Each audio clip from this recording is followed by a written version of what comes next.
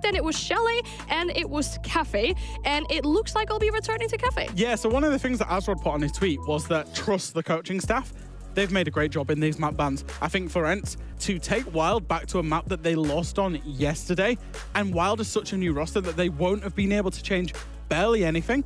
Ence are knowing exactly what's coming for them. It's obviously WYLDE that have chosen to go to the map.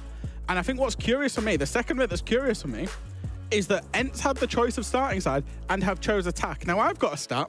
Ence, when they were Team Valor, played stage 2 LCQs against M&M. 8 attacks they tried to win, they won 0. They had 3 attacks yesterday, they won 0. They currently haven't won an attack inside the official Tier 1 circuit yet have chosen to go attack onto Cafe. I do think it makes a little bit of sense though, because they're putting themselves in uncomfortable shoes to begin with. They don't have that excuse of, okay, we can have a nice slow start on defense. Now you actually have to take, well, you need to take the reins. Like there's nobody who's going to change this except for you as a team. So they're putting themselves in an uncomfortable situation, trying to solve that. And I think it's a good thing. I spoke to Actor, their coach, before, and he said that, oh yeah, we were uncomfortable, it was stress and all of this stuff, but he's expecting a lot more today, and now he's putting them in a spot where, go prove it to me. That's what I think they've done. Go prove it to me. Show me what you got. It's giving a bit trusty process here, especially with what we've heard so far from that team with the 6-man roster, but you touched upon the pressure a little bit. Having to change that in less than 24 hours is going to be really difficult. I don't know if it will, actually, because that was the first game. They know it. Shit happens. Genuinely, shit happens. You can't go in and every time you just have a, oh yeah, we're going to have a magical debut. Well, they didn't have that. The stress got to them. We just allow that. I guarantee it to you. Players at this level, they will be okay with losing a game. It will sting. I wouldn't sleep when I lost a game, but you let go of it and you realize there's a new game tomorrow. That's where we can win another 3 points. Yeah. And if they get 3 points today, they put themselves in a great position to be in on the scoreboard. I just wanted to make a comment on that, actually. Is the context of who wins today, if predictions are to be believed on the balance of things, I think most people across, the whole scene would have put these two teams in kind of the bottom quarter, the bottom third. If they want to achieve higher than that, this is the team that they need to beat. Like, this is already a huge, I don't want to say it because it's been one day, but this is already a huge bottom of the table clash. So in their own way, for the 3 points here today is massive for whoever takes it. As it stands right now, yeah, it is a bit of a bottom of the clash to the bottom rather. But then, which team is going to come out victorious out of this matchup? Who do we think is going to win this one? You go first, Jack. Why, are you just going to disagree with whichever one? Yeah, pretty much. Okay, flip a coin. I'm going to say Ence, because I think they've taken a very smart decision to go to Cafe. I think that will be, they will have watched the game yesterday, identified a whole host of WYLDE weaknesses, and be completely ready for Cafe. Okay, I'm not going to disagree with you, and the reason for it simply is that when I spoke to Akhtar and seeing all these good words that he has inside of the French scene, if you have a coach with that pedigree, I think that they have so much power and mental grip on their players that they can change things around in a day. I genuinely believe that. So if he is as good as people say, I think Ence will win today. Thinking back about the playstyle that we talked about as well, of course, for WYLDE, what we've seen from them yesterday, we're going to the same map essentially, so what's that going to mean for them? It just means that Yak said that he doesn't think that they've changed many things. I think that they probably have changed 1 or 2 defense strats, most likely. Attack, maybe not so much, because that's much harder to practice in. A new defense you can just put on paper, talk about these are the reactions we have and this is the thought process that we have in our defense. You can't really do that in attack because you need more timing practice and you need to make sure you don't miss flashbangs or smokes or candelas or whatever you play. So attacks are much harder to change, but I think that we can see 1 or 2 new defenses just to spice things up. I'm just hoping that they let Lolo loose. Yeah. He showed yesterday he's got a bit of talent, and I can't say that sentence again, so don't ask me to. He showed yesterday he's got the talent, but was maybe a little bit reined in. I want to see him be set free because he was a player that was long overdue, that step up into Tier 1. So I'm hoping today that he actually goes and takes control of the game. It's one of the sentences you got to say 3 times and see whether let it Lolo breaks loose. Yeah. Let Lolo loose. Let Lolo loose. To be fair, you did a really good job I know, I with did that. it really well. Just not the first time. I completely screwed that up. Didn't break your tongue, now we're so that's both very the 3 good. time. You said that 3 times, I won 3 World Championships. You never got relegated. I did. Wait. I don't know if that's something to brag about. Anyways, we have everything that we need to know to get you into this game. Now, all we need are 2 casters to talk us through this game. And for today, that'll be Hap and Fluke joining us. How are you two feeling on this very first day for you two with Europe League in 2024? Excited. I want to get back into it. Yeah. I mean, we saw what happened in Brazil. We saw what happened to our region. And I think it's time we start to get the hammer back. And it starts here. I mean, we were one round away from knocking out the champions, you know, like third and fourth place teams. So really excited to see what all the new additions can do in the league, most importantly. See, you're holding strong onto that copium hat there. I mean, we should probably do that too here. We don't have the copium of the reigning world champions anymore, but at least we have that in the back of our minds. But of course, for right now, we have Ence going up against WYLDE, and that'll be yours to take. Thank you very much, Anne, and it will be us to take it away. The first time we're having a map double down, and it's the same team that's decided to go there here into Cafe Dostoevsky. I'm Fluke. Somewhere over there is Hap. On the other side of the sea, in the Netherlands, yes. No, yeah, we are going back into Cafe, and it is going to be that question of what can they change, what can they bring differently, because obviously we've seen what happened yesterday, and you know, Ence have been really struggling overall, also during the Malta series. So let's see what they've brought, what they've cooked up here, as we are soon headed into Cafe. Yeah, we find our way into, I guess, the sort of debate here is fresh teams going back to back on a map. How much could you have possibly changed? If you're well rehearsed, if you know each other very well, you look at like a different team. You can look like an entirely different shape. You don't just have a strat A or a strat B. You're hitting C, D, E, F. You can keep that sort of going. Here, it's a sort of fresh set of players. Yeah, they have some experience, but you have to look at how this team has come together, how it's been forged, the players that have been brought in to fill specific roles that have otherwise drifted to other teams, and then also the sort of changing of the navigational guard of Nello stepping in, bringing a lot of IGL experience, bringing a lot of that sort of backline creative control, and how that operates with a team that, you know, WYLDE, once upon a time, was a very surprisingly striking force. Yeah, of course, they came in last season, and they were instantly, you know, putting some eyes towards them, as they had some incredible starts to the season here and there. Of course, they made some giant changes. Only 2 of the players remain who used to be on that roster after basically everybody had to retrial for their spot. And because of that, it became kind of like a question mark again, right? Like, how are they going to be performing when we do get back into official play? I think that's always a big one that is going to be upon those teams when such decisions do get made. Especially because they found some success. Of course, they didn't manage to qualify for the major, which was probably the goal. It's not like they were you know, at the bottom of the scoreboards, and you know, back then they also won like Rainbow Rumble, stuff like that. The classics. Was Rainbow Rumble the one that had a belt? Yes, that was it the one that had a belt before NAL? Yes, the one before NAL, indeed. Stir that little pot. Not to cook that on the burner, but they did. They also actually had 2 professional wrestlers coming to the studio as well. And Tom J. Sherlock. I don't know if he's a professional wrestler, but I think he could be. I mean, he's always there, right? It's like, you know, no matter who shows up, if it's professional golfers or wrestlers, Tom J's always among. It's like he can do everything. He's up for the good. He's up for the good swing, right? Who should be up for the good swing? To be honest, my eyes are on Kanto for this showdown. He was, I think, statistically the lowest rated player of players that played yesterday. And you're in a showdown here where a couple of Ence players have the top potential. Yes, they talked about it. It's technically a 6-man roster. You never really know the surprise that you're going to get until the rosters get locked on the day. So you sort of change and tweak your ideas of approach. But a player like Kanto, whose job is to get in and get bodies down, or in this case, try and find these first fights and swing into it, going to be a bit of an eyes on here. Ence, top-down control, very quick play of Claymores on towards Brown, but WYLDE aren't contesting any of the top 2 floors of this map. Still important though that you use that time wisely as Ence, and make sure that you're not struggling too much on that top 4, trying to drone things out. You start to instantly work on the verticality, as you see out here with the Ram, with the Yugi drones, of course, the skeleton key on the Buck. Just making sure all that verticality is out there really makes it difficult for the players a while to have a safe position inside the actual site where they cannot be challenged from a vertical angle. Now, Nello is using some of these Kiba barriers to try and stop the bleeding on the actual side. There's some good drone work actually being done by Ence here. Kento might find himself into a fight soon, and he loses it out to Nako.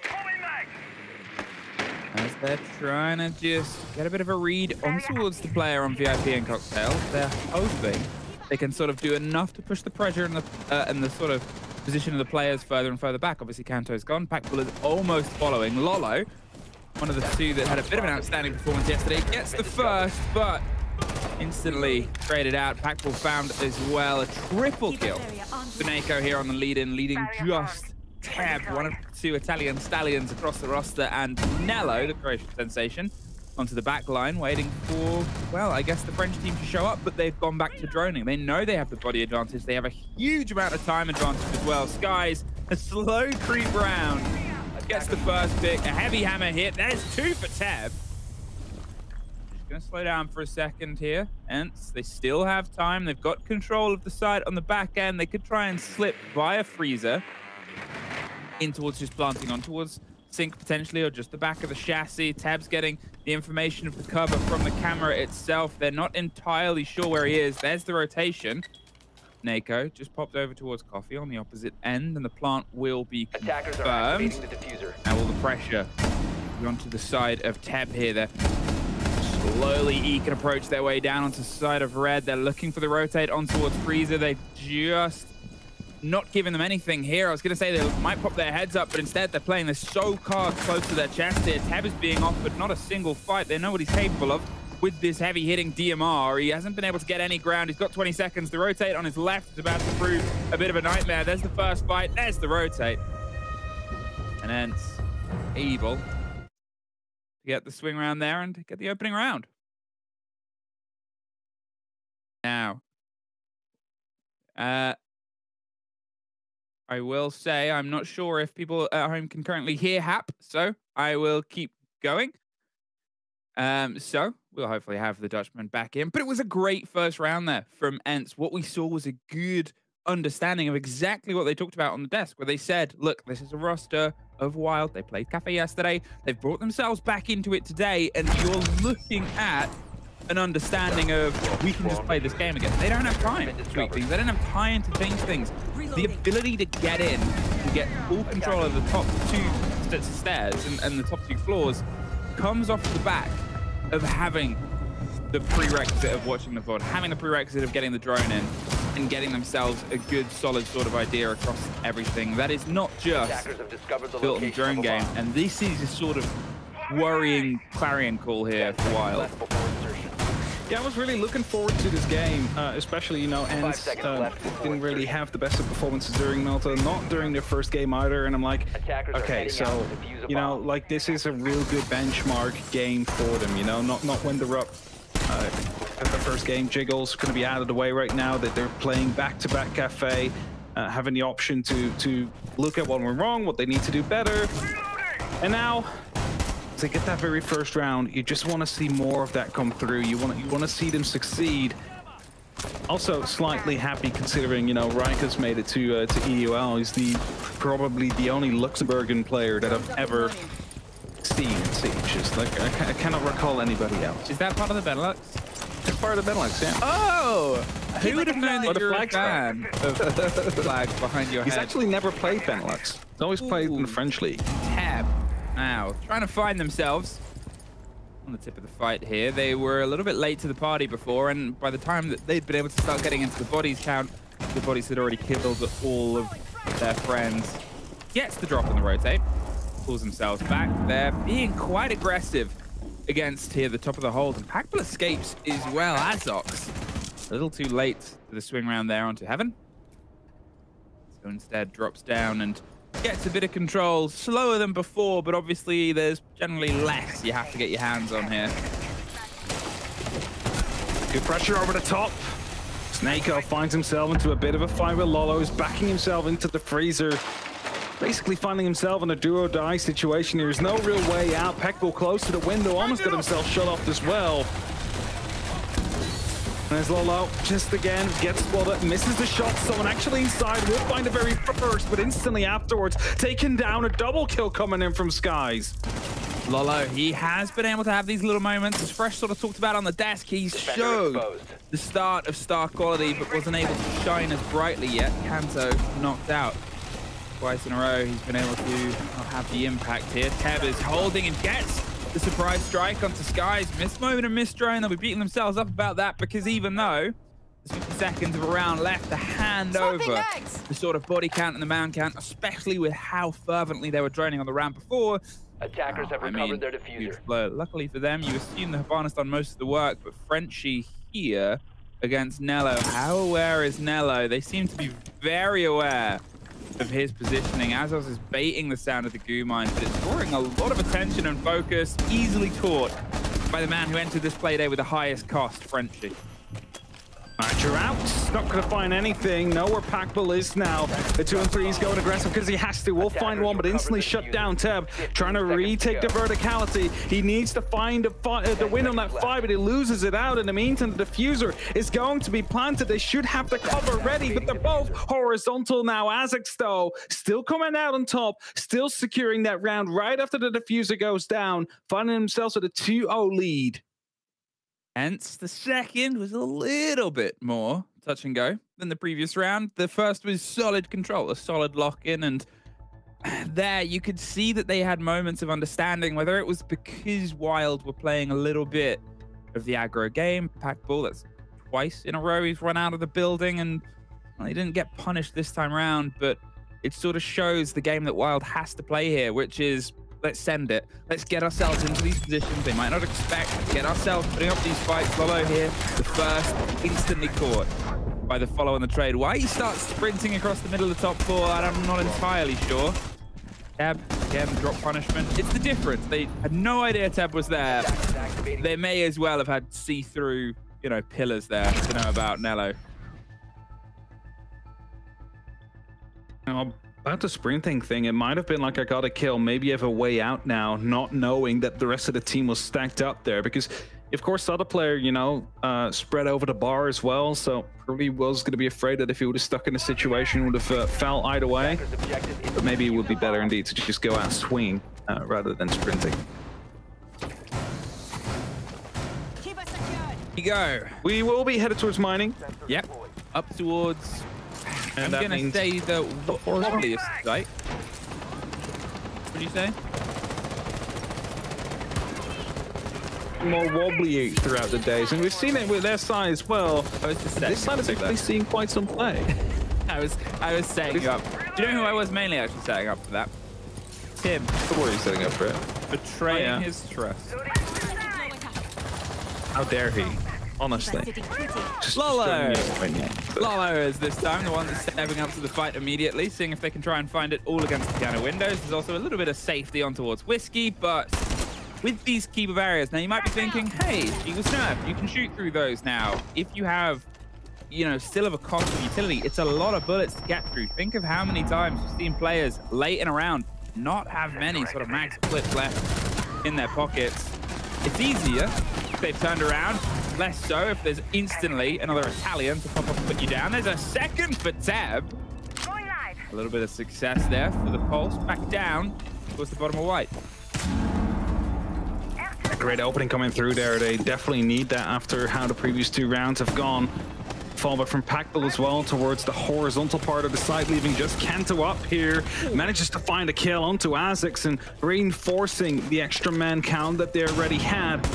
Marcos now trying to put some pressure, knows one of them is going to be on that train. Flashbangs coming through, they need to collapse together here, but it's always a bit difficult, especially with the vertical. It's Step that finds one, not quite the second. This guy's definitely aware of the fact that there's someone out there now. And you see him looking horizontally as well. Someone could be coming up wide, someone could be coming up red to make the right decisions here, but it's a 1-4 situation. Looks like WYLDE should be able to lock this one off without too much effort here. Just make sure that they play into the time right now. He's always a player with a huge amount of potential, Teb, and he sort of showed it on WYLDE, even with the previous roster where they had players that might have been the sort of top of the KD board. He was never that far behind, and now he's sort of taking the tip of that role here and stepping in. Kanto, able to get one before he was traded and taken off the board this time round, but with 30 seconds and a Hibana still on the top floor trying to break their way down. You can see the rotates come through on the back end. They've got themselves structured around the mining side. Dining becomes a little bit of a shooting gallery if you try and slip in. There's a single player into the back end of it, but at this point again, still not quite taken out. Cam's Packbull under a table. gets the last for dinner and gets the first round for Wild. A well-needed one. As, of course, playing on the defense, we saw that during a side, we got that little, you know, defender-sided meta coming through. At some point, it was 60% of the rounds went to defense. Now that slowed down slightly, I guess we went to playoffs. That was on LAN, however. Things might change slightly when we're online. The game is just slightly different. Just in how it plays out. Of course, ping difference is always going to be a factor. They don't have that on LAN. You would still expect on a map like Cafe a 3-3 split or a 4-2 split in favor of the defense. And Ence finding themselves with 2 rounds already is going to be huge news for them, especially considering how their game went yesterday. From this point, Wild, how do you keep stepping in? Because let's be honest, the only one stepping up at the minute really is Tab over these past couple of rounds. They're the instant response, the ability to get 2 kills at top white whilst they've just lost somebody on white corridor. They know that there's pressure on towards the white window, back of sort of eastern front as well. He really is doing his best to sort of hold on to Wild's money for the moment, but they do desperately need somebody to try and find a little bit of the same success here. It cannot just be that sort of balance of hope. Pops himself all the way off. Mako goes hunting, but Kanto has otherwise already slipped his way at least one story up. Still with the claymores here and the expectation of any coverage on a jump. A bit of the bait of play. Tab's on the top story whiskey window as well. They're really hoping to get something surprising here, but not entirely worth the risk. How lucky will Teb get, though?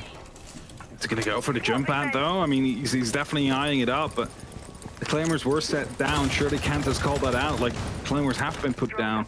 Might be able to get one out of it. It's not what you're playing for here, Teb. Again, going aggressive.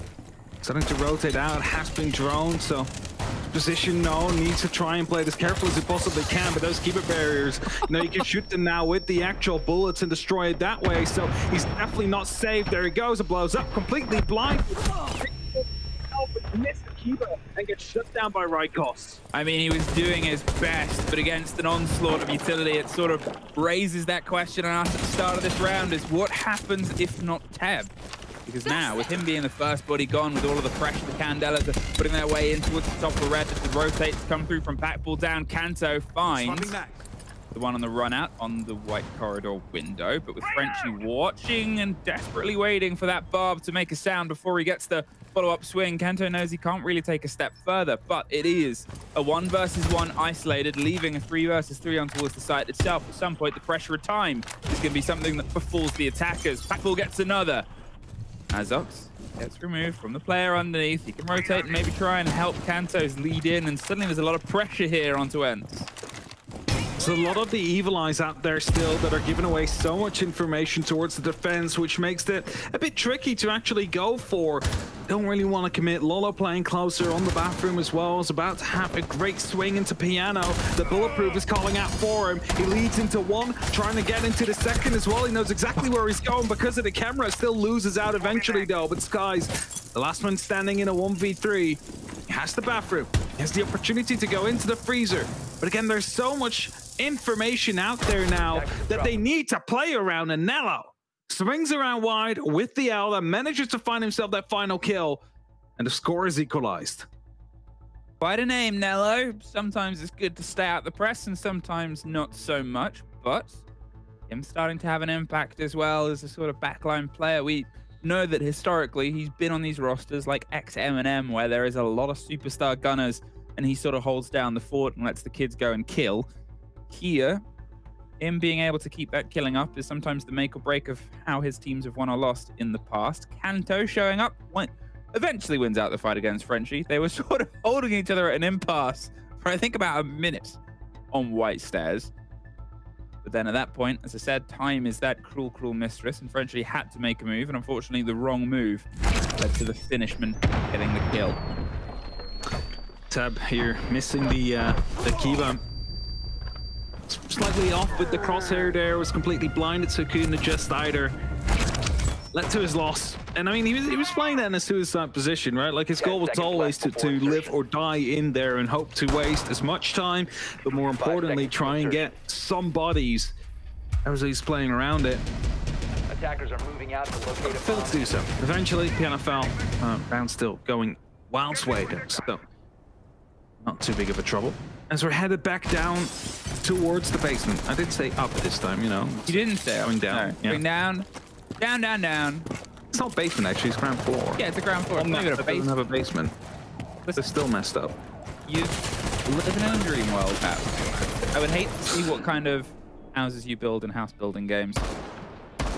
Heavy protection here.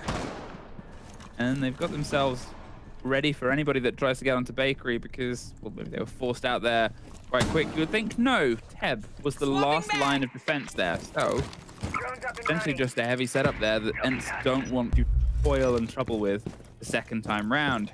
Is slower clear over these top floors so far, but now they're ready to start getting some of the destruction done. Not hugely slow, only the difference of about 5 to 10 seconds, but still. They're well aware of a caution now that must be paid towards this game where Wild have definitely stepped up over the past couple rounds. This was one of the more convincing rounds in terms of the fact that they managed to get quite some control off. Of course, lost 2 more players after that. But they managed to get that plan down, eventually, you know, lock it off and base in eliminations. See if they can repeat that. Last time it was basically a 3K from the outside from Naquo. Just playing in this exact same position. Just finding people running out, finding people rotating through. Not having any of that right now. And the quick vertical openings have already made it quite difficult for the defenders to actually play in the site. So you see a bunch of them outside of it. It's going to be up to like Naquo, for example, to try and that as Rikos drops hot, finds a kill from the freezer, and that opens things up. Tears Nello apart, and suddenly there's a very big bit of control that's fallen to the hands of Ence. It looked like it was slow and cautious and Wild now. They've got to sort of stress themselves because, well, they don't even have the site. All of them were shepherded off, pushed away, apart from Nello.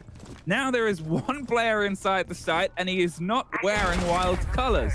So if they can force one more kill, suddenly they've got all of the freezer control. They can maybe try and angle a plant. That is the pressure they're trying to put here. Now, Rikos just has to hold on and survive. Make sure they don't get a retake, and make sure they can't find their way in from the double door. Kanto, he's able to get a scrape on us. Packful gets a kill on the back. It's saving Private Lolo at the minute, and, well, he's able to save himself. Swings out for 2.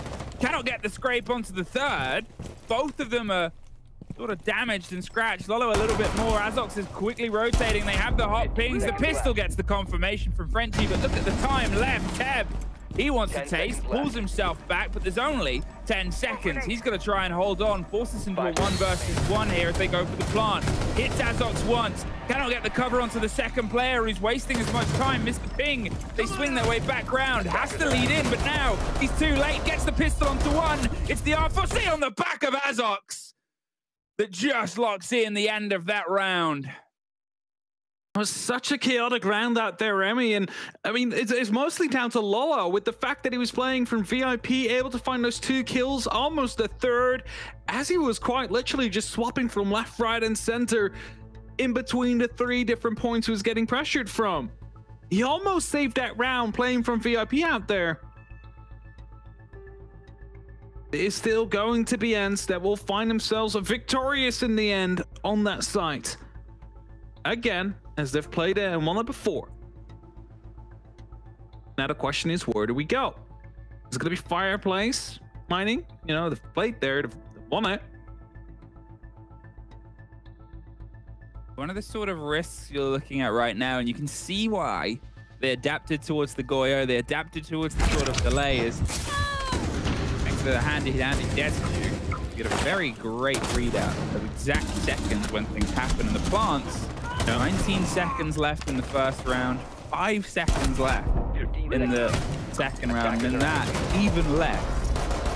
The Wilds can work out where things are going wrong from Ence, where they can try and pressure. Cannot otherwise get a connection. Things are very late on the Ence attack, but at the minute, Ence, they have done better than they did yesterday. Wild, they're still 1 round short of what they're able to make connect here yesterday. With Tep going down first. I sort of talked about the importance of the player in a couple of the rounds that they were bitterly fighting back, and since then, unfortunately, his name removed pretty early. It was a good swing though. Like, they've realized there's no one really else downstairs. You just had the opportunity to walk in freely, get that kill, and exit the building again. Because, you know, the thing is, you're pretty much safe outside. As soon as you go inside as an attacker, there's so many angles that you need to worry about. So if you just quickly hop in, get a kill, and go back out, that's just free. You don't have to worry about it, especially if it's, you know, the bottom floor. You don't really need control of it. Verticality, bottom up, it's not really that big of a part for this side that they're going to for right now. So usually what you see is that top-down approach, which is what they're actually going for right now, after they have the opening kill. Some castle barricades, though, are making things a little bit difficult here and there.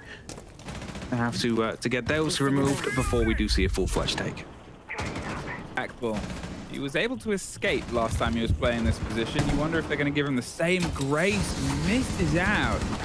An opportunity to bite a player. Nello gets bitten himself and somehow slinks away. Nako does find Akbal on the top. No rotate out of there this time round. The prep C4 won't quite have the connection. Nello almost gets bitten again, but he's able to flip his way around. Kanto, he wants to do a little bit of a hopeful swing. And there it is, straight through the track stingers, retakes the vertical control. He's about to find a fight itself, but without the intel, without that clarity, they now have to go for a forceful and aggressive retake. Time has been that cruel moment.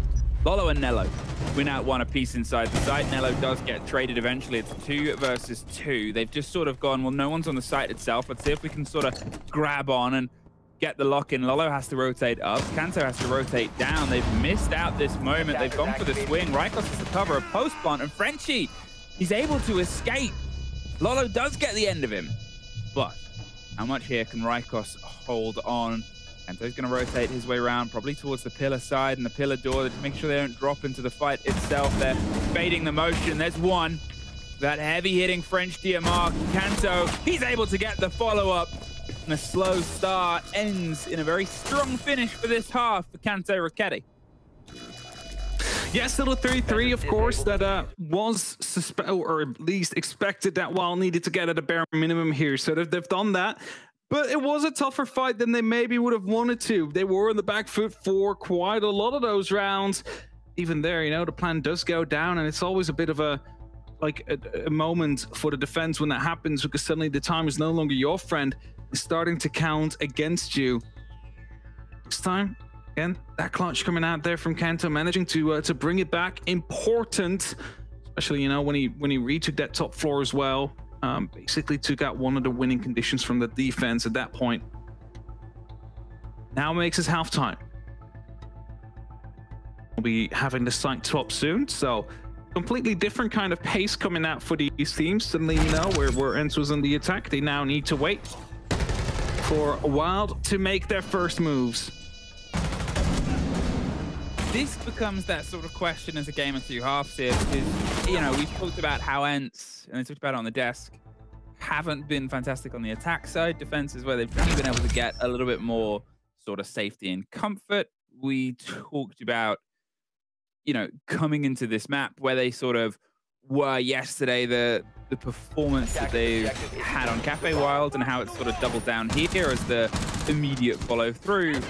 Where are you more likely to learn sort of questions of them? Obviously, you know, it was the defense side was where we saw most of it.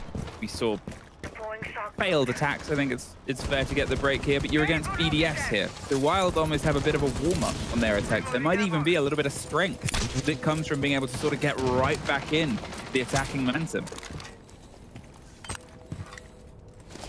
Harley, it's not an operator we do see a lot of. Of course, game is about headshots often. People prefer the high rate of fire, low recoil kind of guns.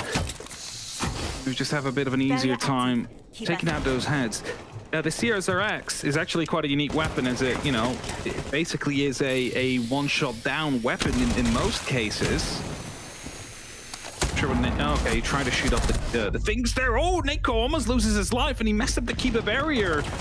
somehow escapes out there. That should have been a lock-off. And the C4 will find Teb. Another one coming through from Rykos. I mean, somehow WYLDE have sort of fumbled that there. They had the catch onto one, he entirely struggled. They were missing the player in the catch on Whiskey window itself. They're able to strike their way across in the same second here. Kanto's trying to pick up the pieces, but whatever they wanted to do with the Carly, nothing's going to happen now. Nello does find one from the top of the skylight. Nako isn't far away. Well, there I meant both apparently in time and in health, as he's instantly picked up by Lolo. So it's suddenly back even, but even then, WYLDE, they probably should have had a much cleaner control there. Not entirely sure what happened to the death of Tab. Recovered the bomb diffuser. It's not just going to be that. It's also like, look at the utility they have left. 2 grenades, so they're not as they used to be anymore. So it's not like guaranteed kills if you start fishing from below. Like, you're not going to find anything if you start doing that. Air jet, flashbang. We do have like some extra Excaros left, but the mirror windows are still out there. Those are going to be a real issue if you want to go for the plant that they're currently seeming to eye up. So you got to make something happen there. You got to work around it one way or another. The nitro cell is being prepared from below as well, I believe, as we do see a rotation coming in from Rykos. Snello slowly creeping himself into the side. Are they aware where the flashbang is being tossed out? They could definitely see that one coming, so they know the plant coming through. They're down already there. The diffuser is going to be covered by that verticality. Kanto needing to retake as he gets a beautiful shot onto the player on the mirror window there. A bit of an overstep from the defender out. Kanto now finds that diffuser, digs in a little bit deeper, making sure that the cocktail balcony is going to be safe. With 13 seconds is the last member standing. Will he go for kills or will he go for the defuse instead?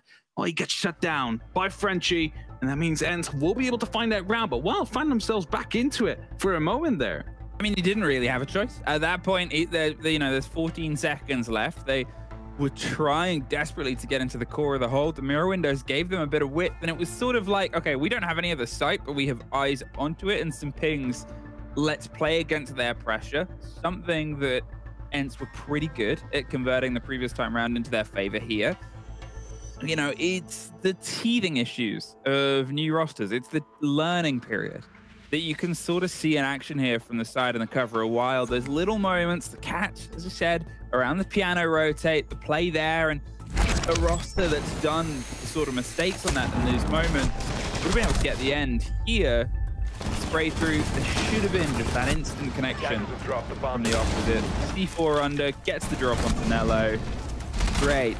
Free fire there from Kanto, but at this point, when you've got 10 seconds, they're rotating around behind you as well. I mean, what are you really supposed to do? 10 seconds to insertion. And managed to find one, and of course they're looking to find that first victory inside of EUL. I mean, who wouldn't be looking for a victory if you're playing out here? They had a bit of a disappointing start yesterday. Their Malta run was kind of disappointing as well for themselves. So starting off like this is definitely going to be feeding them with some confidence, especially with some of the plays that these players have been making. They can keep that up. They could become a real dangerous team. I mean, you heard the desk say it before. Everybody could be challenging for those major spots. Especially if, you know, the newest team on the block. Tossing AMP grenade! Spray through in the blinds. Lolo's able to get the pinch there onto Rykos, but instantly drops round behind the kit. Inside the site, and I have a couple of questions about what they're entirely trying to get trending there with the pace, but without that control, without that watch, was Nello just turning in a battle the wrong way for them to be able to make that position? Yeah, the only place he can watch now is Cam's. Tab swings in, but instantly locked out here. They tried to do a sneaky quick play, but otherwise it has entirely gone away from them. You assume a jump out behind them. This feels a little bit sanctioned now as Nako gets the end of it, and Ence, they're just turning it up round after round here. Definitely a good round coming in from them there. And just, you see the aggression, all right? I was talking about how they build confidence as they get going. Again, I don't know what was happening with WYLDE there. The two people in quickly towards the site. Where was the cover on the person jumping? Like, you would expect to have some control at least. Not the case. And Nello found himself around pillars just momentarily after. So, like, was he just behind and missed the opportunity to go for the kill?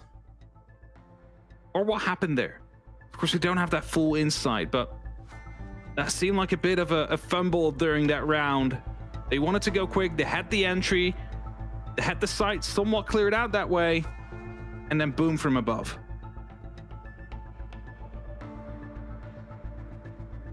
It's the moment that they take their tack timeout. It's the moment that they start to try and piece together exactly what's going wrong. As you said, unfortunately, we don't get the full taste of just what Nello was watching, just what he was fighting. I can only assume he was engaged, because if you're in that position and you're not quite able to get the sort of better understanding of where they're rotating, where they're moving, what they're putting pressure onto, sort of a fool on you moment, right? It's sort of a miss. But if they had pulled off that one catch, if there had been that one bit of difference there on the rotate, suddenly they got the kid inside sight. They're trying to find, I would say, the start of a sneaky plant. It would have been a one-to-one trade, generally performed across. Instead, you're at a bit of a sort of deadlock. They've retaken the site. They now have the kit. They still have vertical, and you are all out of position. It's the gamble, right? It's the gamble of a rush. Yeah. But that's it. It felt like a quick play, but not a fully committed one. You get two players trying to go in quick towards the site. They found themselves there. The rest of the team just wasn't ready for that. 5 seconds left. Or they weren't watching the angles that actually mattered at that point. I mean, we had someone outside of the rappel watching vertical, but the drop already happened, and then, you know, that kind of ruined the entire round there for Wild. But they just took their time out. It's time to bounce back now for them. They need to just quickly, you know, regroup themselves, or at least they just did, and see if they can make these attacks stick. We're headed towards the ground floor, towards the kitchen, service and cooking. See some incredible plays happen here, but the weakness of this side is the fact that it's almost completely openable from a vertical perspective. So if Wild do get control there, they can, you know, do their job, open up the skeleton key and the Rams, the side itself is going to be relatively clear. It might be one person out there. The rest should be in like the layering around it. At this point, Ence, one round away from getting themselves towards the map and series point, but with 2 defense sort of side wins and Nello suffering on the follow-up of that, probably will get recollected. But still, to be caught by a C4 and you're on the top floor on this kitchen approach, it sort of shows the tragedy of Wild this game. Will be recovered. At least I assume he will be. You saw someone run towards him, and no one really in a position to challenge, but it's still wasting a lot of time, and it is your buck as well, who's supposed to open up vertically. We should still have those boogies, but Nello is going to be a lot less confident now going for these vertical challenges, as, you know, as soon as he does swing, just a single bullet catches him. Boom, rounds over for him. Loses out on his drone there. To get some useful information, especially for a push later down wedding. They've pulled themselves back a little bit closer towards the site itself, and Kanto finds Frenchies. 5 versus 3. Man doing as much work as possible, but with Lolo getting caught, Kanto suffering a bit of a wide swing there from the bottom of white. It read like it seems generally that's where the push is being sort of proposed from, on towards the back end. The Tiburao is gone, under the juggling against the soft. Rykos is gone as well. Will he go up 2 stories is the question. Probably not, now that he's lost another player inside the site. Teb just missed the chance at a fighting engagement. Nello's a bit caught out. They know exactly what Rykos is trying to do at this point.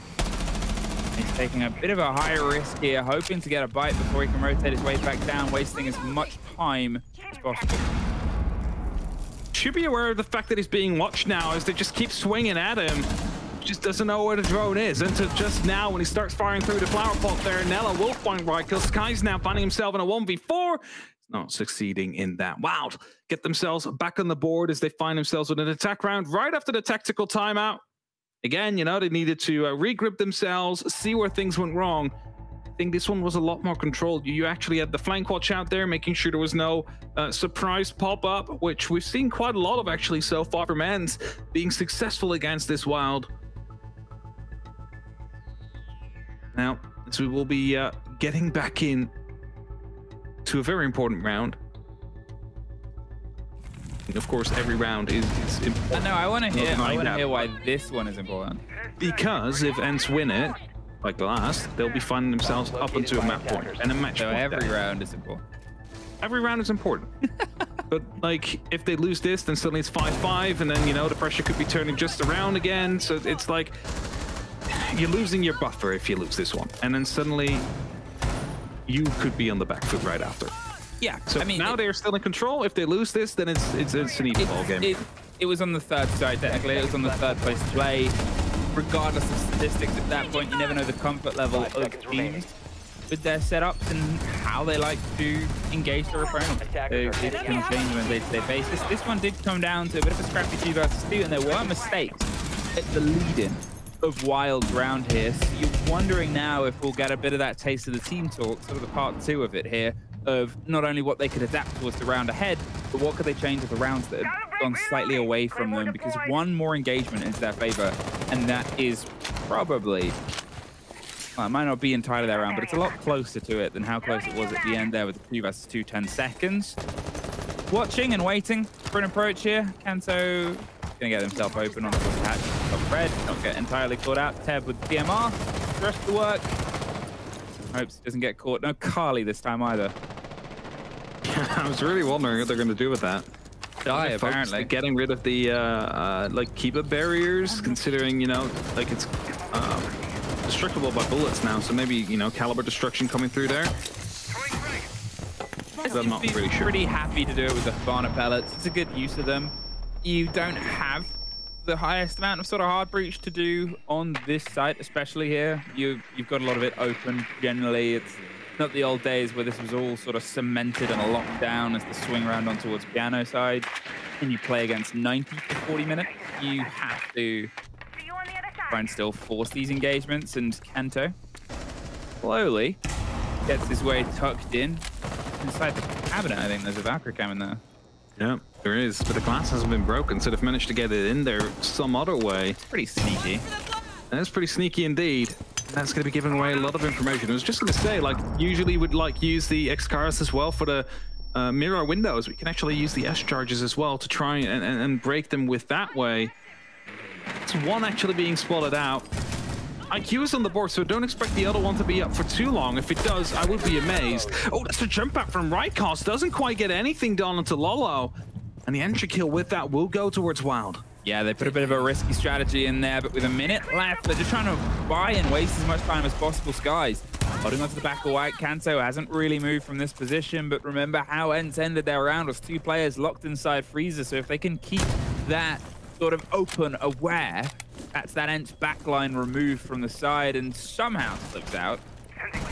30 seconds. How are they going to try and turn this into a successful execute here? Wild Kit makes a bit of a mad dash towards it. Nello is tucked and in, but he doesn't quite feel safe yet. He's going to keep pushing all the way up to the bin bags. The rotate's coming underneath, though. They're pre-firing towards the default. Frenchie takes out Backfull, and Kanto gets some of the cover. A post plant. But Azox goes down in the meantime, so it is currently just a 1 versus 4. Azox still on the ground. Frenchie, no real way to get across the top. Instantly hit from the back end. Doesn't get anywhere close. Wild pull themselves back level with 2 rounds on the trot after the team talk. It's great for them. And with that now, they find themselves on 5-5. That's again, that important round where whoever wins this has the opportunity to go for the full-point fight. And as we do have a timeout coming out from Ence now, they also realize that, you know, something is maybe going wrong. It might be too much aggression right now, you know? Like, maybe Wild have read into that, are ready for it. The drone game is stronger as well. Like, you've seen it in sort of previous rounds where a flank is going to be attempted, but the drone is there, giving away the information. Figured out they were susceptible to these plans. So what do you say now, as you were an Ence player? Something in French. Yeah, I would guess so. Sacre bleu. Not sure how helpful that would be if that's your tactical timeout. Imagine calling a tactical timeout of your coach. All he says is sacre bleu. The coach probably wouldn't last very long, but in that sort of the content piece that occasionally pops up between a lot of people, the French-speaking rosters especially, and I think it was Alamau, all chose Akhtar as the coach behind the team, I think. There's something about Ence's coaching staff that appeals So who knows what the big brain has cooked up.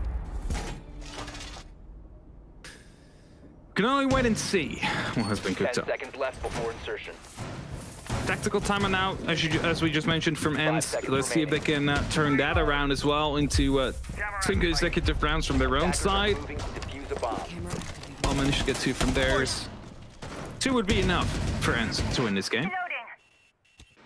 So it's up to WYLDE to stop that from happening. But they're starting to build into a bit of momentum here, and it's starting to outsmart Ence slightly. Like they managed to just get a hold on the previous playstyle, which was pretty much aimed at spawn peaks, run outs, jump outs if you could.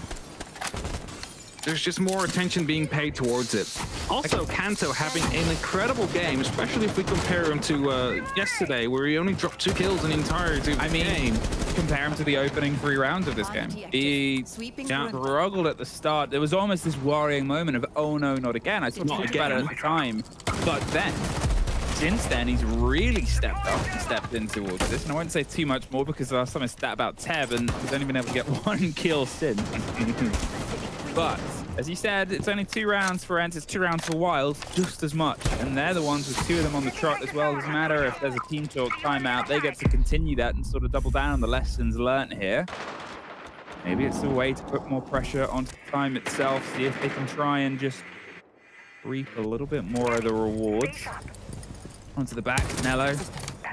Getting the angles, forcing the players out from the sort of backline hold here. They're taking it sort of step by step. They don't want to suffer to the jump outs, the plays, the rotations that Nako's been able to make, or Rykos especially, in the previous couple of rounds. Already seeing the same amount of aggression so far coming now. We saw a spawn peek at the start, but that's about it.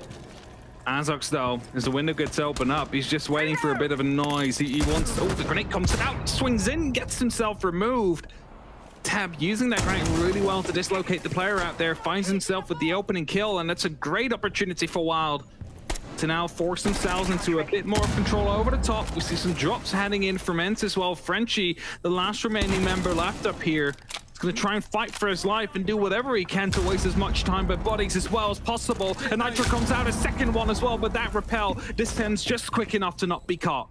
Big repels, baby. Welcome to the new world. Flashes go out towards the back of Frenchie. He's just going to spray and pre-fire towards an angle, but he's not actually caught by any of it. But Nello's still able to catch the kill on the back. At that point, it was just a matter of sort of pressure, and he didn't really know which way to look. It's about Nako being able to sort of flank and roam his way before he's prepared for the play of the drones. Look at the time, though. 20 seconds. All he has to do is slightly disheveled this push, and the round is theirs. The play of the grenade, the swing round. Somehow Teb wins it out against the pressure there. Now that's going to go for the kit plant in the same time. Packpool's holding onto this. The rotate up round gets the kill onto Rykos. They cannot find it. Nako too late to the party. Too late to Teb.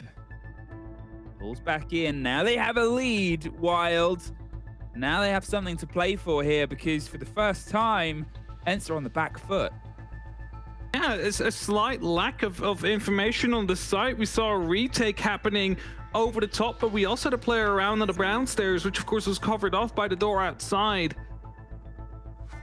That's where it kind of went wrong. And you know, the swing on the white stairs, I totally understand. The repelling comes in, the movement is quite limited. You can no longer go any lateral movement. You're just going in forward. That's it.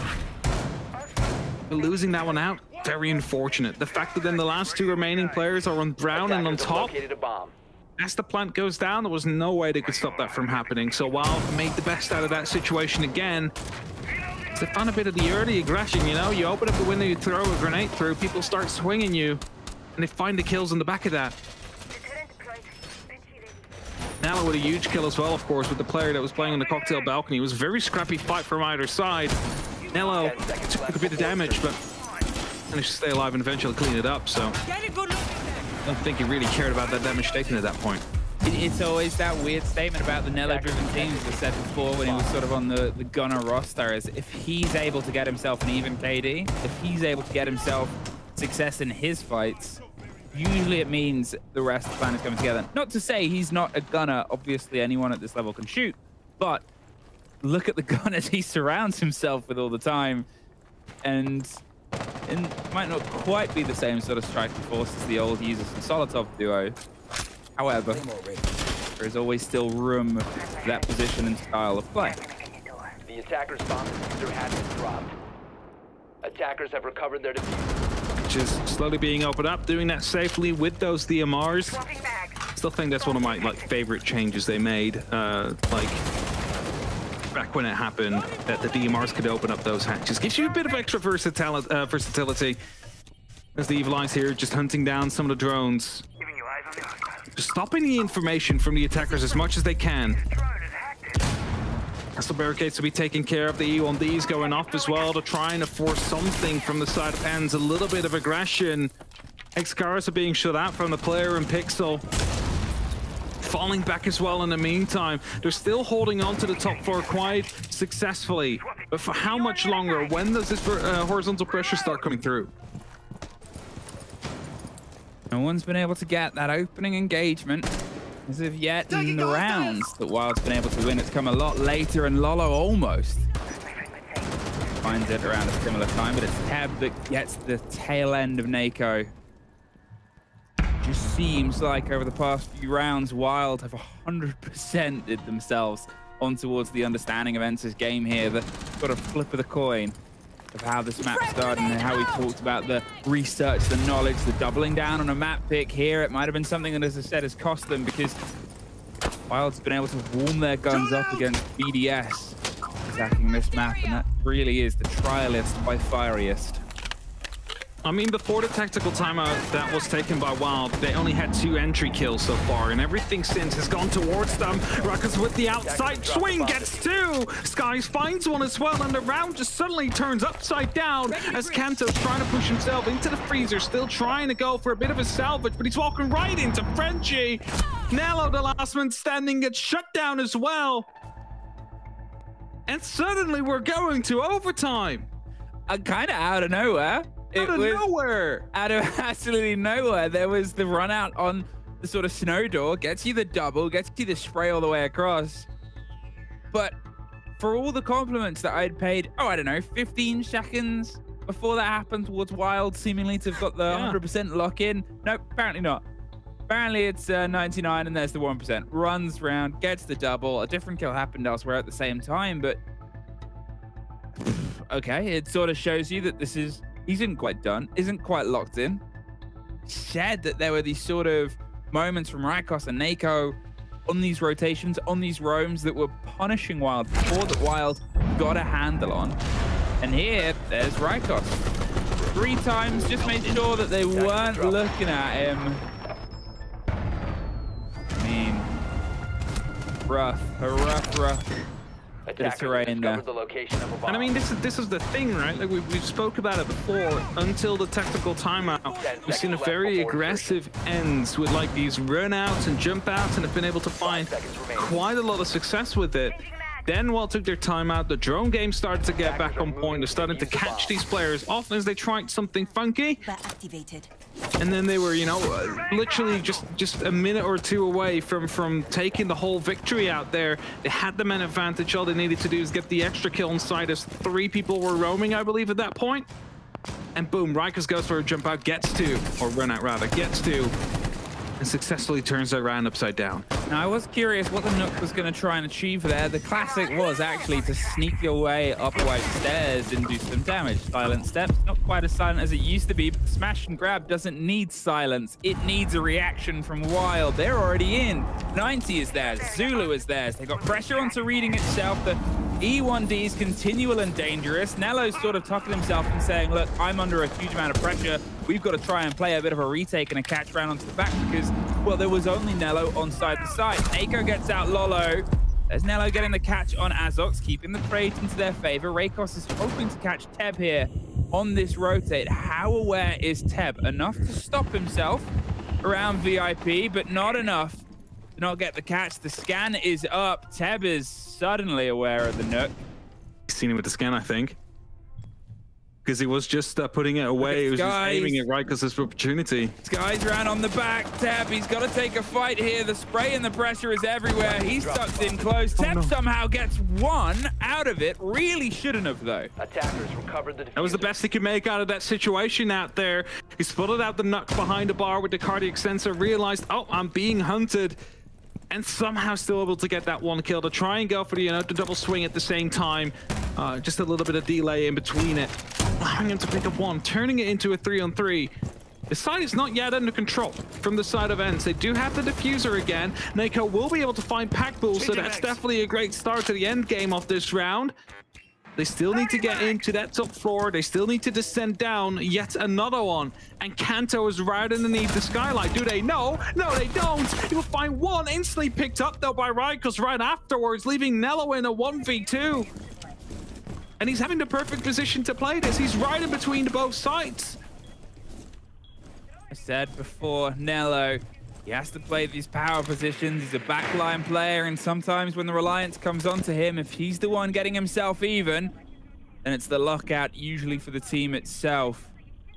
But again, we are in that same play space of very late plant coming through. The free fires onto the back of Train. He's gonna see if he can rotate himself close. The shotgun, oh, it's dangerous. The C4 gets shot out. The swing of Rykos gets the end of it. Again, last late minute clutch back onto a round there from the side of Ence. You think about how quickly they were in towards Pillar, in towards Reading, and again, how late it ends.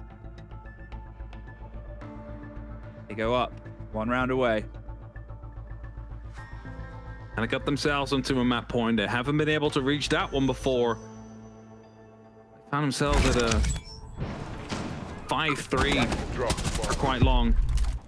Again, like, Teb shouldn't have been able to get that one kill there to start off with. He should have been picked up before that.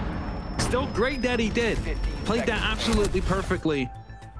And Nella, I mean, he's trying his best as well at that point. Like, there's two people pressuring him. The Nitro's probably your best friend in that situation. Especially with the cover that they had, a lot of your pellets should just be eaten up and not actually reach the target. But map point, series point here for Ence. They'll defend the basement. 10 seconds left. Sort of hard to gauge at this point whether it's going to be the swing round onto the favor, because WYLDE had a couple of good attacks. They had a couple of good moments of pulling things out, and it was generally in the latter half of their attacking half. However, we've now got 2 rounds tied together in a row, technically either side of the split here from Ence. They've been in the highest pressure environment that one of these two teams has been on, of being on the back foot and the wrong side of a match point, and pulled themselves back up towards one of their own. So at this point, they are truly tested and trialed by Fired. Get towards the off for the concern at the jump out. Guys, Stuffers. Assume ahead of Tab. Yep, the DMR. That looks like DMR damage. It's like, yeah, to my calculations, that is a DMR indeed. Dad's hit him there. Attackers have Playing out on the the small balcony, tossing in that drone, just seeing if anything is safe. Knows about the player there, though, but Nako already just falling off, not sticking around.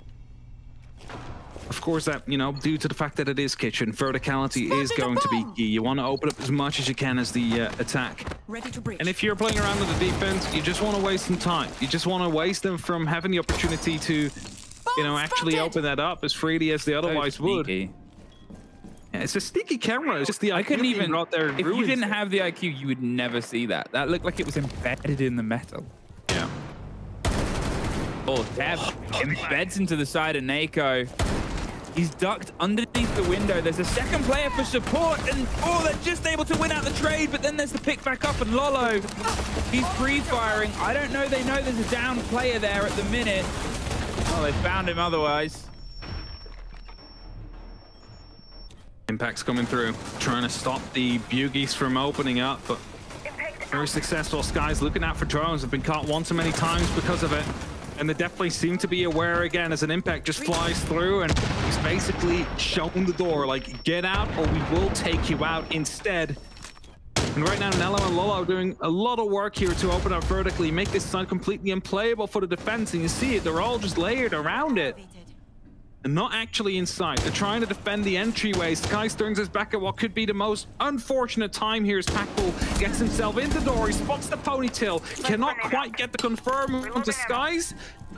Instead of chasing, he's throwing in a grenade right afterwards to chase it instead. Frenchy, he's going for the rotate round on the top floor. He's looking to see if he can try and retake vertical. And with 20 seconds left and them trying to get the kid isolated, suddenly they're going to find themselves in this. An absolute strike round onto the back. The trade is almost instantaneous, but Skies is coming up to offer some support. Ence knows where they need to put the pressure. It's on the vertical. It's absolutely flipped the script here on towards the plant. Nello, he's the only man watching this, trying to get the catch. Cannot find it on the vertical. They're rotating their way back down. He's swinging every single way as Packbull confirms the plant, but he is buried in the back of the corner of the kitchen itself. Nello has to try and find a single route out here. 37 seconds for Ence, the remaining 3 players just to structure themselves. But here the strike onto the 2 Wild players, holding out the sort of co-IGL pairing, the swing onto the Oster Shield. They've got themselves in. The grenade, that's gonna backfire against himself! What an absolute tragedy!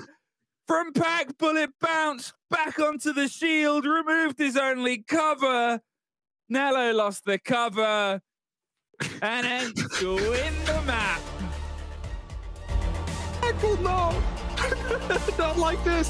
That is so unfortunate. I mean, they found the one place where it was going to be able to get that safe plant out. There was no vertical challenging them there. They have the talent shield, and of course, it's going to be kind of quite chaotic when you have 2 players pushing you there, but that is such a painful way to go, to basically kill yourself with your own grenade and clean up the way for the defenders to get that defuse out. It wasn't even just kill yourself, it was remove the Oster Shield. The only thing sort of holding on, you had the cover of the plant. You knew what he was trying to do, which was to get it to land in front of the double door. Unfortunately not. But I'm curious to see what they say on the desk after this quick break. Ence pick up their very first points in Europe League. A very exciting thing for them. Only 2 because they had to do it in overtime, but what a way to end that game. What a way to end that game. That was an interesting sort of trying to hold the diffuser. That was honking. That's not saying it was interesting. I'm trying to be diplomatic here, Jack. I'm trying to find excuses for that. Oh no, we've replayed it straight away as well. Oh no. I mean... Oh, he bounced off the metal at the top. It is a great grenade though. Like, he gets the kill with it. We don't see many grenade kills these days, and somehow we managed to see one close out that game. It was the right idea. Yeah, I mean, let's be real. It was pretty smart if there wasn't a big metal bounced back at him. Yeah. It blew up in his face, quite literally, but it was the right idea. Yeah, but the way that this game played out, I think that both teams struggled to read into each other. That's what I think was the biggest thing. We knew this game was going to be even, right, Jack? We knew it was going to be close. How close, we couldn't predict, but both teams didn't seem to read into their opponents that well. I think so early on in the season, for rosters that are so new, I think the one thing that you want to see is you want to see them taking away the learnings. I think Ence particularly, starting out on attack, achieving a 3-3 split was great. It showed, you know, that they had the confidence in themselves from yesterday. And then I think they made quite a few mistakes on their defenses, if I'm being brutally honest. In their attacks too, to a certain extent. In their attacks too. And I think it was kind of a similar story for WYLDE, who, you know, looked like a team that had a little bit, you know, more shallow strategic depth. Again, if we are going to say exactly the same thing, is that they are quite brand new as a 5, as a unit. You would kind of expect to see that. So am I surprised we went to overtime? No. But I thought overall I was impressed with Ence, apart from their defenses. I thought their defenses were a little bit too aggressive at times. Had they have just tested their execute, that would have been a very clean win in my opinion. Yeah, both sides' entry-fragging ability was actually on point in their attacks. They played really, really good attacks, and I think that, like, when you look at Cafe as a map, some teams played step 1, 2, 3 steps, basically in a row after each other. Yeah. Both of the teams had really good step 1s. Really good step 1s. And then after that is where it kind of like maybe communication wasn't perfect or the setup wasn't perfect. But overall, I think that the teams played quite to the level we expected. Yeah, I actually think it's individual things, right? Yeah. You know, we saw the Ence guys talk about stress, but stress is probably happening on the side of WYLDE as well. We saw individual decision making. Even, you know, and I'm not going to throw Packbull under the bus, maybe I am. Even down to that very last nade at the end, it was a stress nade that was trying to clear a situation that ultimately resulted in Packbull, you know, winning the game for the other team. But we saw Teb miss quite a few shots when he was in a clutch scenario. That was a Nello here, prime example, right? Yeah. I think both of the players on both teams, individual players struggled a little bit with decision making, and maybe the stress of the situation they're in already, even though it's 2 play days down the line, is kind of coming to bite them. Bit of shakes from both teams then in this regard maybe, but of course an important thing as well, you mentioned it on the pre-game, Ence didn't win an attack in Tier 1 prior to this, now they have. Yeah, they looked a lot better. It was only going to be a matter of time, right? It was just a fun little start, but you know, it showed a lot of confidence even just to start out on attack, like you said. Let's bear the pain now. And they actually got a 3-3 split. Maybe should have been a 4-2 split. I think it should have been a 4-2 split. So they really took themselves and took control of their own fate. Now, before the game started, we had a head-to-head with 2 players that we needed some improvement from, and we kept track of that over the game. So, Fabian, if you could please just show us how these players improved over that game. Of course, I will do that for you, Anne. So, we had 2 players we wanted to improve over this game, which was Kantoraketti and Azox. And both of the players actually took quite a step up. Sure, Azox is still negative, but that doesn't really matter when your team wins. And everybody inside this Ence team took a step up individually. Kanto as well. I mean, he was 2-10 before. 12-10 today, it's a massive step up. And I think both these players, they matched up against each other's teams quite well, because there were both mistakes on both sides, but the players themselves, I think both of them took a massive step up, and I'm really happy for them that they managed to do so. It's really good to see that indeed, if we expected it from these 2 players, but there's a whole other player with us because we are standing here with Fresh and we have an interview with Rykus as well. Good evening, Rykus. It's good to see you. I mean, I've spoken to you quite a lot in the last few months. You've had some busy times doing a LAN in France, doing a LAN in Malta, an online competition. How are you feeling after all of that? Yes, hello guys, good evening. Feeling a bit shaky because the first point in UL, but it's a good feeling. So tell me a little bit about this 6-man roster, Rykos, because we didn't know if it was a 5-man roster plus a sub, but you know, we've had it, I guess, suppose confirmed with it being a 6-man roster. How's that working? Because it's a little bit different. Actually, I can't answer that question. You will have to ask the coach for that one. Oh, okay, okay. Sorry. That is a bit of a shame, but of course you picked up your very first points in Europe League. Yesterday really didn't go that way for you. What did you change going into today? Yesterday I think we were shaky. First game for us in UL for everyone. Today we told ourselves just pick them, kill them, and play with confidence, and it worked. How come you went to Cafe then? Because obviously they played Cafe yesterday, you played Clubhouse. Was it a case that you saw them on Cafe yesterday and saw some things that you liked? We saw their game, and I think we're pretty confident on Cafe. So it was a good pick for us. All right, now with this being your very first interview in Europe League, is there anything you want to say to your fans? In both language? Yeah, be my guest. Okay, so thank you guys for the support. Thanks Ence to have picked us up and give us the chance to come in UL. Thanks Fabian as well to have voted us up for Ence. And in French, merci de nous supporter les gars. Continuez, on va essayer de donner le meilleur de nous-mêmes sur toute la saison et merci. Awesome. Some very kind words to your fans and your organization and Fabian as well. Really happy to hear that. Thank you so much for your time and we hope to speak to you again soon. Thank you guys. Bye-bye. Well, that was already our very first game of today. And that means we have some more games coming up. But we do need a break before that. So don't go anywhere. We'll be right back.